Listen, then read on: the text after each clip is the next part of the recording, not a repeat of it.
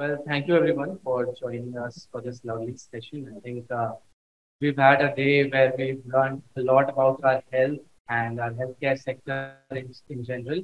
And the flow of knowledge will continue since this panel uh, is on a topic where is on a disease that we've been facing since last 75, 70 years.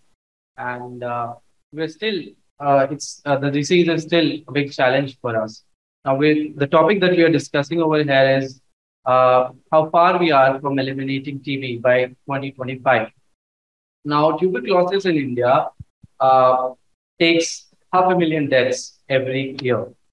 And we are taking the world's burden.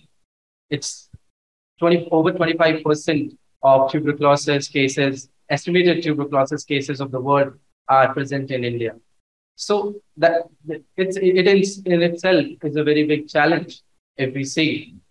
Now, without further ado, I want to address my first question to Dr. Behera. Dr. Behera, currently, how do you think? What do you think about the current prevalence of tuberculosis in India, and how do you think we are fighting it? So thank you and a very good afternoon, ladies and gentlemen. Tuberculosis is, as you have very rightly said, we had the highest number of tuberculosis in the world. About 26% of the world burden of tuberculosis is in India. And if I convert it into the numbers every year, we detect roughly around 26 lakhs cases of tuberculosis, new cases. Similarly, the drug-resistant TB, which is again another deterrent for our TB control. Again, we have the highest number. It is roughly 1,24,000 cases of drug-resistant TB in India. The point is, what are we doing for it? You see, earlier on from 62 onwards, we have got a national TB control program, which we call as the NTCP. But unfortunately, it was not that well organized. Then it was in a haphazard way. Then since 1992, we revised our strategy and we call it Revised National TB Control Program or RNTCP. And since 21, we named it TB Elimination Program or NTEP, National TB Elimination Program, which we are going to talk about the NTB strategy. Unfortunately, a lot has been done. Then the basic fact was the political commitment, and then there are various components getting the newer diagnostics, newer drugs, and we have a very well organized and structured program for this, whether we call it RNTCP or NTEP. But the question, the TB control program, it is the Indian TB control program. It is the fastest and largest, public health program in the world today. That is, I think, one thing we must remember. But the question is, the problem is so enormous.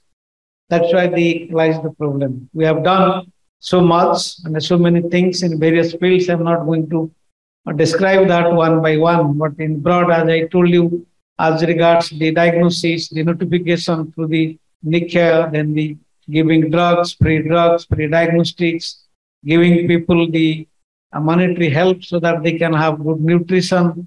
So all these things are being done. So lakhs of lives have been saved.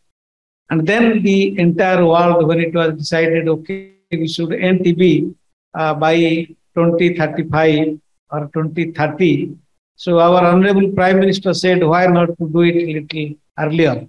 So he announced that it should be by 2025. That there lies the challenge. And I should say, there lies the problem. The problem here you have to understand, TB is just not, as I understand, it's just not that Mycobacterium tuberculosis goes to the lungs and you get TB, and you do the sputum test and the AFB is positive, or do a chest X-ray, and then you give them 4 drugs, INH, rifampicillin, thimerosal. It's just not that. The disease itself goes much beyond that. So what way? Because, it has got a deeper socio political, economic issues associated with TB. We have got a huge burden of reservoir of TB infection.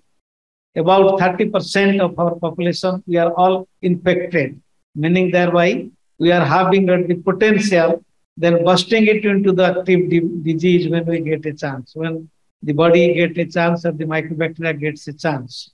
This is number one.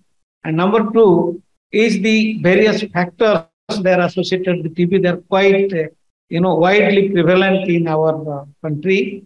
Apart from this infection, which I told you, the malnutrition, overcrowding, slums, then the immunological issues, diabetes, which I think you heard just before this session. Diabetes, we are the diabetic capital of the world, and then, the number you have already heard that. Then various immunosuppressive diseases. Fortunately, HIV has been controlled to a larger extent. It is not only our country, in many other countries, but then even if we have controlled the HIV is not a greater problem. Let me put it that way. I'm not telling it is not a problem. The other immunosuppressive things are coming up. Other immunosuppressive diseases, use of immunosuppressive drugs, that includes cancer, that includes the organ transplantation. So many factors they are responsible. Our occupation, the various types of occupation, the overcrowding, as I have told you. So it has got a different type of dimension to the TB control that has added. So as you said, the current prevalence, and you did the, remember the problem, I should say TB had been a neglected disease. Let me throw some light on that. You had many advances taking place in many fields of medicine, cardiology, diabetes, cancer, so on and so forth. Can you believe that the last drug, when the last drug of TB was discovered, anybody had worked on the TB drugs? That was 50 years back. Nothing happened beyond the late 70s till about 2012 or 13, when it was realized and work started and we got 2 or 3 new drugs. That means for the about 40 years, 50 years, nothing. Nobody worked on TB. I do not know whether we thought. So that is what was the reality about TB. Now coming to the program in our country, yes, the program is very well running, very well. But unfortunately, the problem as I see, it actually works through our existing healthcare system. It works through the various states has a different healthcare system. If state A has got a good healthcare delivery system, then that state does well. If state Y has got a poor or inadequate or whatever you may call it, then the delivery of the healthcare system or the TB control program is affected that way. I think there is a dissimilarity in various states that as I could see. Then again, very well you heard in the previous session, it is just having the knowledge or science is not good enough. It is most important to know that how that knowledge or science is being, utilized for the mass or for the population or the person on the street.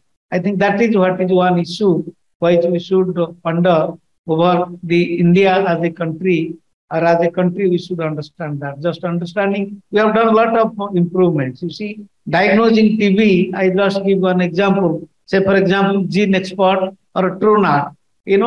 Technically speaking, within 110 minutes, that means less than 2 hours, we should get a diagnosis of TB. Do this sputum examination, within 110 minutes you get, yes, it is a positive or negative. But actually, you see, go to the field, go to the hospital, what you get, not on an average, it takes 1 week to 10 days to get that report. So why that is happening? So I think that we need to ponder. So these are some of the issues that to start with, I will tell you the prevalence you asked me. Again, the situation is not very good. We are at the first national prevalence survey somewhere in 1958. So then after 60 years, just this year we got our next national prevalence survey. Although in between we had got various sub-national surveys, but then this is again very alarming. The figures are very alarming. They are not very good, despite our program having working for many years and working in a very efficient way. But question is, you can see on an average, roughly it is 316 with TB cases per 1 lakh population. And then again there is a variation. You see, Delhi is having the highest, that is about 700 plus per lakh population, and then Kerala and Gujarat having the lowest number. So this is roughly speaking about the prevalence. So the things are again not very good. So LTV, yes, the Honorable Prime Minister has given a push. Everybody working very hard. But to my mind, because of these issues, although it may be 225 is just 2 years, 3 years left, we may not be able to achieve that, but we will make a significant progress. That will be my short answer. Thank you. Thank you, Dr. Behera. You highlighted a great point that we have been there in the policies. We've been there with the free drugs. We've been there in some states with the delivery system as well. But the figures you've highlighted, that the first study which happened in 1958, it came out and it said that 4 people per 1,000 population. That was the prevalence of TB at that time in 1958. The recent study, which happened in 2021, that it said that over 3 people per 1,000 population are still suffering from TB in India. So that tells you that in terms of prevalence, how far we have come. It's really less. Now, to get to my next question, I want to bring in Mr. Bhatia into conversation. What do you think is the role of industry in managing and controlling TB? Thank you and good evening to all. Now, as Dr. Behera already mentioned about the various challenges which this program is already facing. And one such challenge is the development of infrastructure. As an industry, we can play a significant role in terms of new drug pricing, which really help to shorten the duration of the treatment, create more safe and effective way of giving those treatments, and also to ensure that access to those treatments happens across all the communities who actually need those drugs. That is the first part.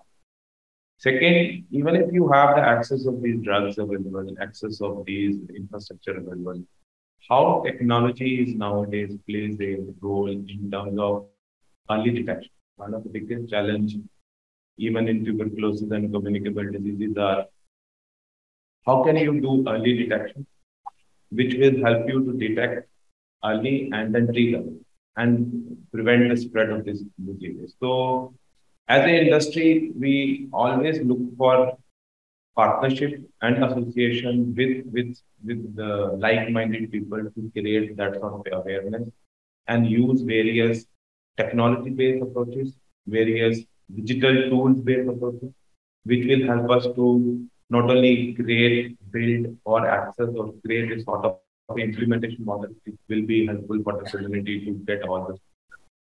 Right. I want to bring this question to Mr. Krishnamurthy as well. So, how do you think the industry can help in controlling and managing the TB?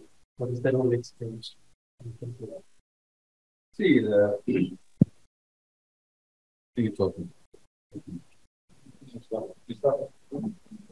see, the way the veracity of the problem has been defined, the prevalence, and especially the disease burden as a country we carry. It is not possible just to make this happen. Certainly, the industry has to play a very, very important role. And Ajay mentioned about how drug discovery and the new drugs which is to come, which plays a role.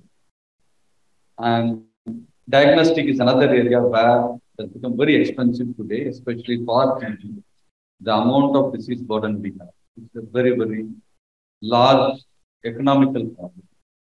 For us to make this 2025 goal, one is we have a huge issue of capacity to diagnose and treat.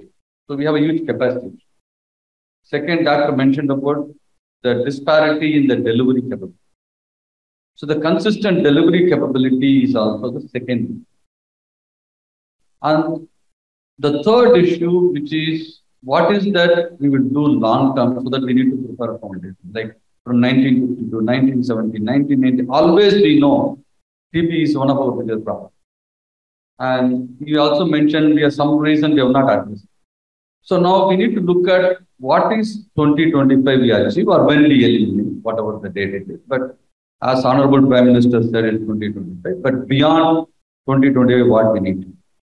So it is generally it is an industry has to play a very, very important role. In the last 50 years, private industries coming into TB and effectively contributing this. And using this 2025 as a goal, which is a Prime Minister program, I feel this is the time for industry to step in. And more or less, if you look at last 30, 40 years in the TB program, it is the international companies which is coming into India, either in the drug space or in the diagnostic space, for the supporting. But it is time for, when you say industry, you also need to quote that to India's problem, Indian industry has to. So a lot of Indian industries has to step in to really address. And I'll go a little deeper on some of this finally. Thank you, Mr. Krishnamurthy. Now, coming to my next question and addressing the elephant in the room, to how far we are from eliminating TB by 2025. Now, the UN has said that worldwide they have targeted to eliminate TB by 2030, but we have pledged it to do by 5 years earlier than that. So, Dr. Behera, I want to address this to you. How far we really are from the target, and if we are to achieve that, what will be the imperatives that will take us there? So as I have hinted, you can still see I quoted you the figure. Then still we are getting so many cases of TB in the community. Of course, if we go by what do we mean by ending TB? What is the ending TB by 2025? So in comparison to the various figures that was in 2015, and then in comparison to that, what should happen? That means we have to reduce the incidence by 90%. So I think you make the calculation and you make your own conclusion. So I am not going to tell you openly yes or no, but therefore I made a very categorical statement that yes, it is we will be nearer to that, but we may not achieve that figure. Let us be very practical about that. And the number 2 was the reducing the TB deaths, the people dying because of this. That was the second goal of this NTB strategy. So that to a greater extent, say for example, how many people are dying per lakh, and then it has come down to a greater extent, but again, not to the figure that is expected to be done in comparison to what was in 2015. And the third thing was reducing the catastrophic cost by the patient and his or her family because of TB. Maybe the last one we have achieved to some extent, but still I will say a lot of people still go to to seek healthcare where they have to spend a lot of money. Earlier I was working in a government sector, and now I am working in a private sector. So in the private sector, still many people go to the private sector. Obviously, they go there. Although there are facilities for free drug, free diagnosis, free everything, but because of certain things, then why they don't want to go to their government hospital nearby? Why they still want I go to the private hospital? Because obviously there is something lacking in our government hospitals. Then if the patient gets that type of facility, if he is getting in a private hospital, say he comes, he is seen in a time, he gets his diagnosis within time. So I think that we need to build up. And in nutshell, I will tell you, because we need to work on these issues rather than just telling or announcing that we give free drugs or we do the free tests. So that is possibly not enough. So really it has to be worked out that way. And regarding the industry and then the so-called public-private cooperation, there is a a lot of things have been done. And then the private sector is coming forward, the industries are coming forward to help the program.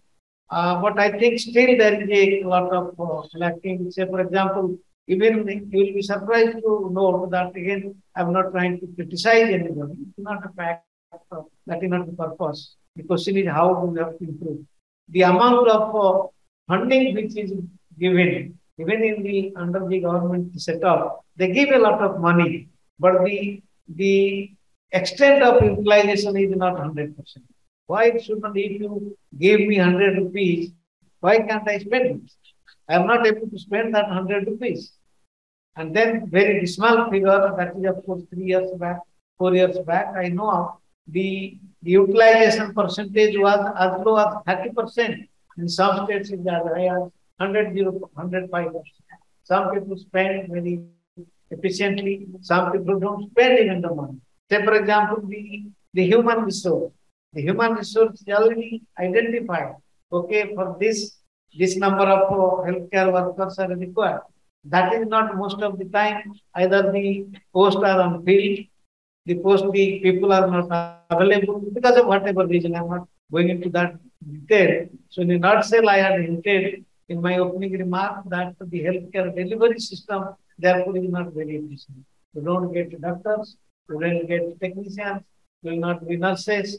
So there are some issues about it. So I think our delivery system is to be very efficient. Somebody is to be looking at it. Yes, there is a lot of development by the industry. As I told you, they have developed new drugs. Now the duration of therapy has come down from 18 months, 2 years, 30 months to now it is as low as short as 6 months. We get even the drug resistance, MDR, multi-drug resistant TB can be treated very efficiently and with better result if the treatment duration is 6 months. They have come, things have come now with the BPAL regime. So these things are there.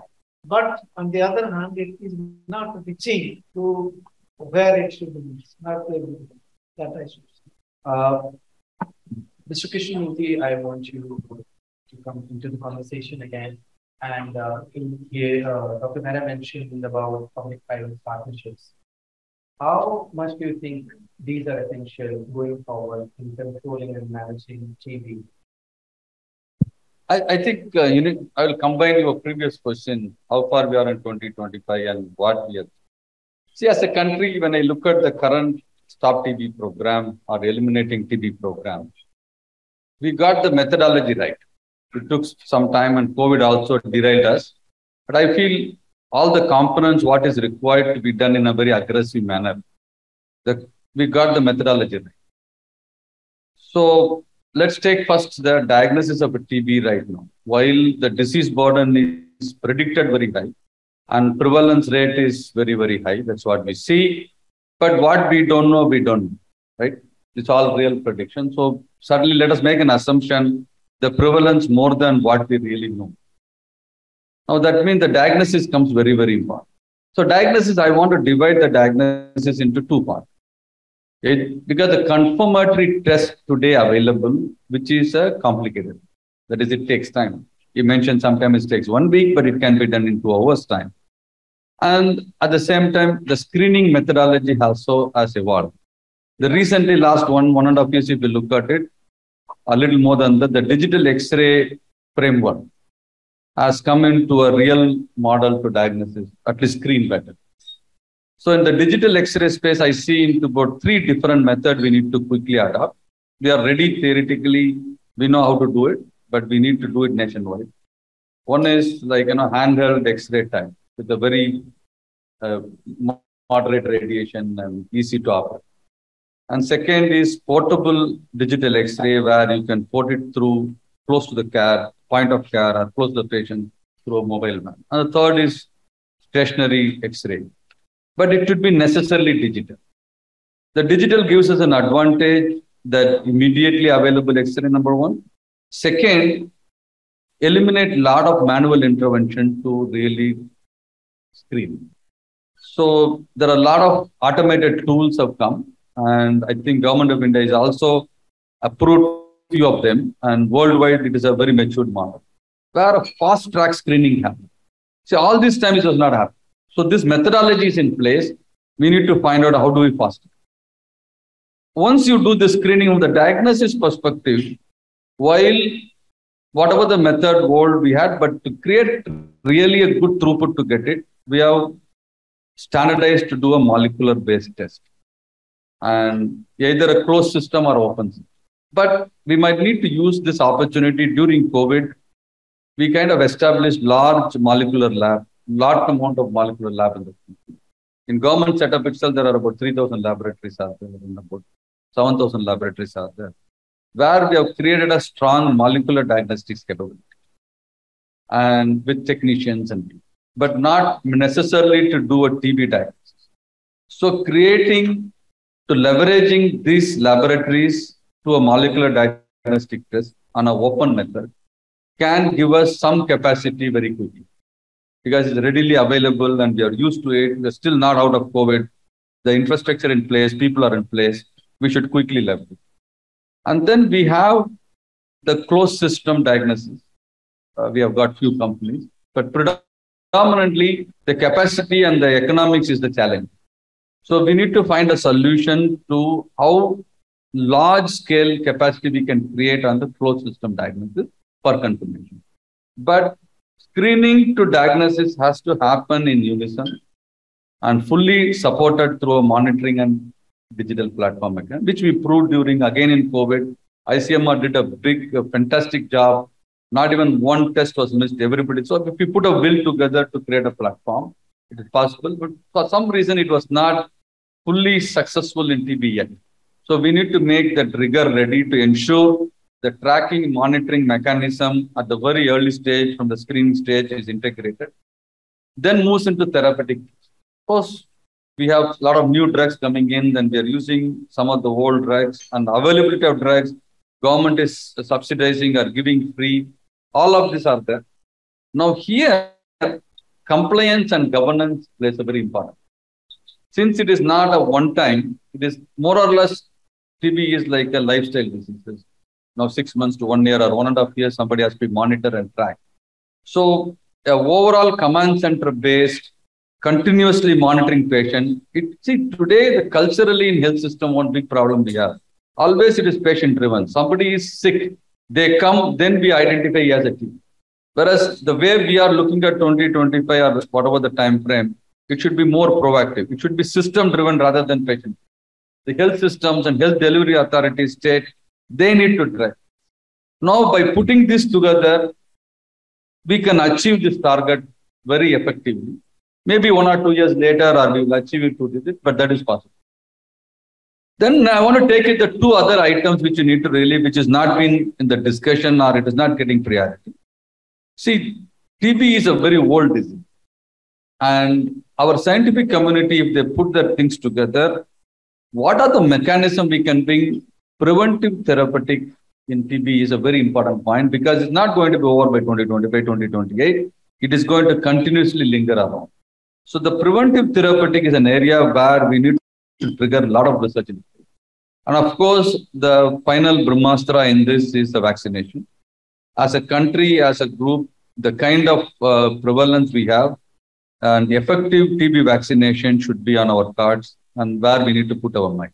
So this is where I will stop to give you, and all of this possible, not just by having a government here. It can be a lot of PPP model, which we are already doing. I think as a country, we are mastered managing the quality of a PPP model, economics, and how the private partner can be profitable. As a country, pretty much we have mastered that. And just we need to bring in the rigor to get the holistic approach. You highlighted a great point there that we have to rigorously do the screening and from screening to diagnosis to treatment to therapeutics, it has to happen in unison, a collaborative approach if I may. Mr. Bhatia, I want this question to be addressed to you too. How do you think collaborative approach and public-private partnership is going to be essential going forward? Continuing what Mr. Krishnamurthy mentioned from early detection point of view, see the collaboration starts even from before that in order to create awareness. How are you utilizing various community-based approaches so that the awareness around early detection should happen, and how you use the technology going forward to detect early. Some of the few initiatives which we have taken in our organization is in terms of artificial intelligence-based software, which will able to detect detect TB very early. And by detecting early TB, you could able to treat them fast. At the same time, there are now tools available which will also help you to create a sort of a symptom-based course. And when you get those technology-based, symptom-based course, you could be able to also stratify the risk factor and also ensure that if there is a risk factor, then you can screen them early and also treat them early. That's the second. The third important factor, which is very, very important in managing the collaborations, is also in terms of prevention. So you can treat with drugs, you can detect early, but if you cannot prevent the spread of the disease, this will also will not moving towards the goal of eliminating TB from this country. Dr. Behera already mentioned about 30% of our population have the latent TB.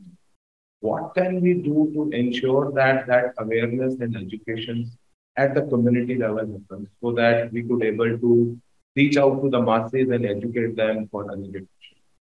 We can have a lot of collaborations with the community-based leaders. We can create advocacy around those district level or state levels regarding TB advocates, TB champions, so that we can create examples to the community and say that there is a bridge between the program and the community, and whatever the gaps and challenges which are seen by the patients on the ground can be addressed to those advocates as well as to those TB champions. You mentioned a very valid point that the awareness. I think it's an issue because Dr. Behera also mentioned in the start of the conversation that TB has gone in the background, and it's not in the front. So my next question is on awareness, Dr. Behera. Do you think there is still less awareness that is needed to eradicate the disease? And what do you think should be done to increase the awareness of trauma? You see, one of the components of our TB control program is the IEC. But some IEC are very right. I agree with you that the awareness program is needs to be more aggressive.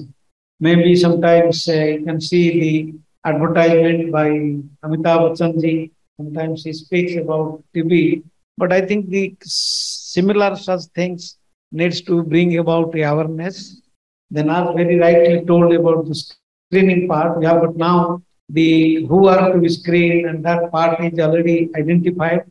I told you about certain at the beginning of the session. I told you which are the vulnerable population who has to be. So they are the targets. So our early diagnosis, as a part of early diagnosis, earlier it used to be passive case finding, means somebody is having cough, he goes to the healthcare system. So now the program is trying to find the active case finding, then it becomes the intensive case finding, and now it is the targeted case finding, so that the number of cases are detected and they are reported to our care system. So that is and then accordingly the patient is treated and traced and completes the treatment. And then at the end, I think very rightly you pointed out about the vaccine. A lot of this work is being done by the ICMR. You see, the TB Research Consortium of the ICMR is already undertaking a vaccine trial. It will be one of the world's biggest vaccine trial. It is already on the third year. So we have to wait one more year because these vaccine trials need, and there are 12,000 subjects are there being followed up very meticulously. So I think while we are discussing here already, the other team is monitoring how it is done at different places. So I think it is going on in different ways. The country is doing, and I think the vaccine again is is created, very good thing is done by the Indian pharma company. So that is being tried. So I hope something will come out. So at this juncture, it is not, I will not try to reveal, although I know some of it, but it is not ideal to speak out something about the results, but I think we may get something good. So all these things are going on. But what I think we need to emphasize it, all of us, or the society as a whole, it should be social movement. It's not just between the, just it is a case for the TB patient or for the government or for the program or for the industry. I think all of us should work together and it should be made a social movement. Maybe then that will have better success. Let me put it that way. Thank you. Mr. Krishnamurthy, would you like to add to that? Add to what? To the awareness. Yeah. So I agree that an awareness should be a social movement. But right now, what is that from a common man perspective? Why is he is not able to think this is a big problem? That's a question we need to answer. See, the common man, when you say awareness, what is that awareness you want to create? You want to say that no, we have a big problem of TB in the country, and is that the one, or what is the impact it is going to happen to him if it doesn't do? And so those kind of messaging right now, there are a lot of thought process has gone in, but I think the communication aspect of it.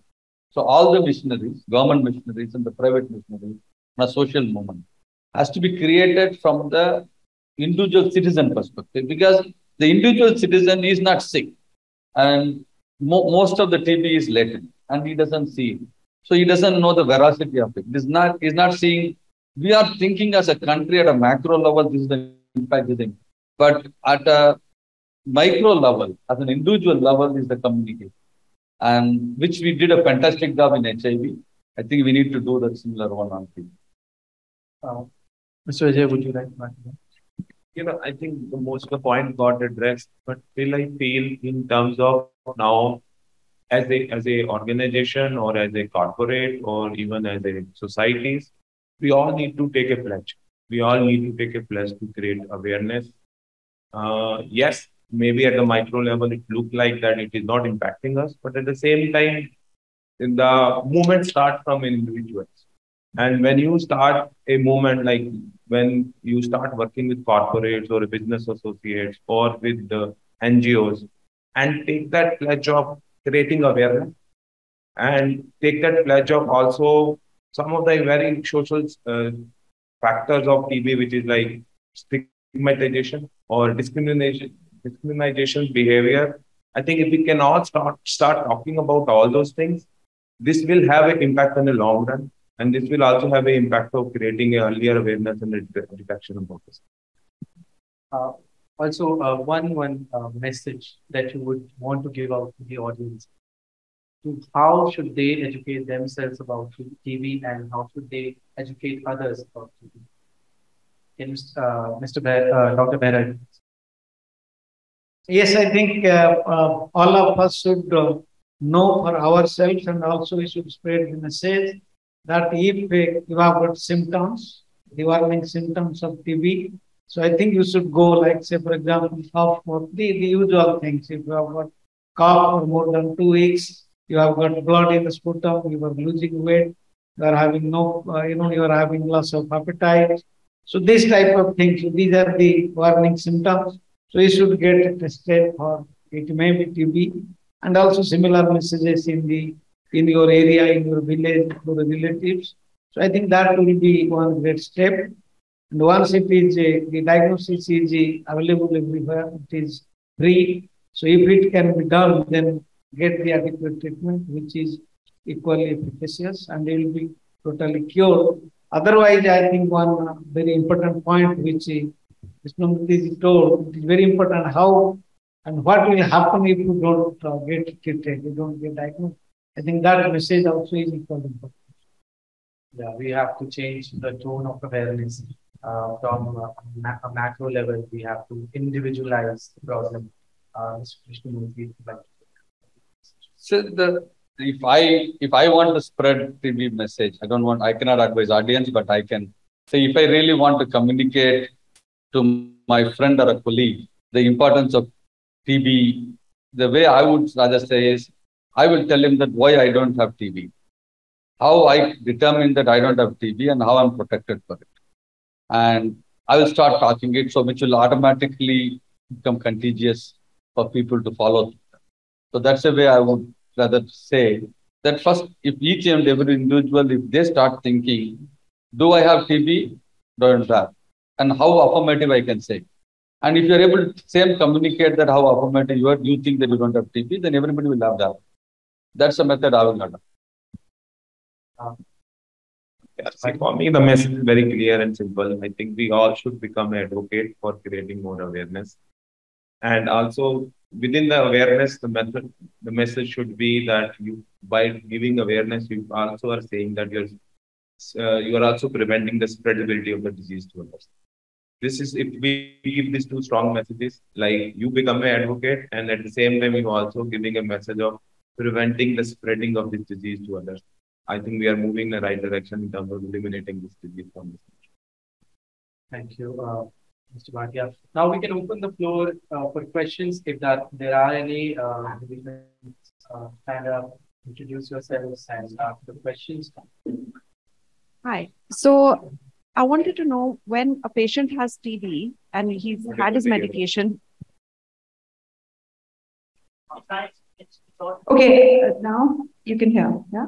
So if a patient has TB, he's had his course of medication and he's supposedly cured, does he need to be monitored throughout, or does he need to go in for monitoring again for the rest of his life, or it's done at one time? No, usually after the completion of treatment, we follow them up for about 18 months. After 6 months, 12 months, and 18 months after completion of his treatment, whether the sputum is again becoming positive or not. That's all. Not that you. Okay. And but it can recur. Yeah, it can recur, but by and large, it is not. If the treatment is complete. Right. Thank you so much for the question. Right. I think you're being positive. Okay, sir.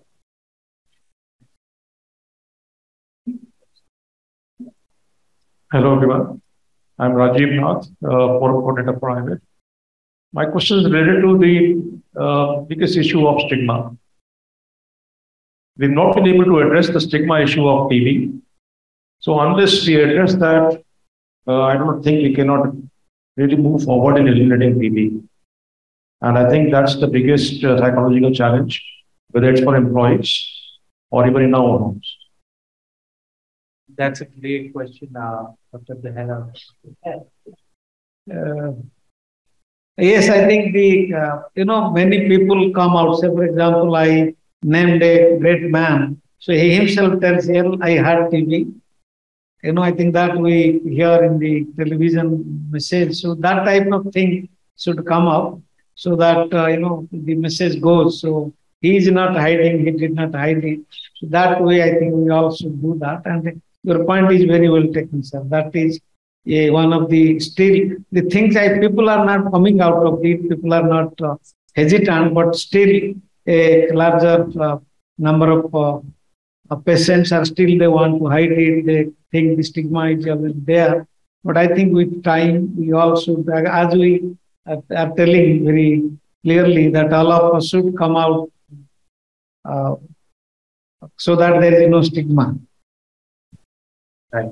Thank you. I think we have deciphered a lot from what's coming up, vaccination, and a lot of collaborative approach that is going to be essential, from diagnosis, from screening to diagnosis to treatment. And we will make great strides in controlling TB by, maybe not by 2025, maybe a year or 2 years after that. But if the imperatives are done right, we will be able to do it. Now, again, I want to thank the panelists. And I have a question. It's a very positive time. Okay. Thank you very much. I'm Dr. Pandav from the All India Institute of Medical Sciences, where I spent 45 years. I want to ask you, Dr. Behera, especially, the treatment schedule for TB is 12 months to 18 months. So the greatest challenge is compliance. I want to understand from you, what is the strategy you use for compliance? Yes, sir. Fortunately now the duration of therapy has come down from 12 to 18 months to 6 months. Of course, for MDR TB, it is still, about 9 months to 11 months, and in certain cases up to 18 months. So for that, I think there is what the strategy was DOTS, that is direct observed therapy. That means once the patient gets the drug or the treatment, so he is regularly followed up by a DOT provider, or the DOT provider may be from the DOT center itself, from the government side, or even the family, or some friend becomes a DOT provider. So that was the strategy. There are many electronic ways also, like say for example, and what we call as dots 99 dots, meaning thereby the patient, there will be a telephone number. Once the strip is, there will be a telephone number which is free. So there are many ways, sir. So I think that is being adopted that too, so that the patient completes the therapy. But again, I understand what I am sure, sir, you know all these things, it is there. But your question is it being really implemented or not? So that part actually I will not like to answer. I hope that answers your question, sir. I want to thank the panelists for being here and the audience to be patient for listening in to this conversation. Thank you.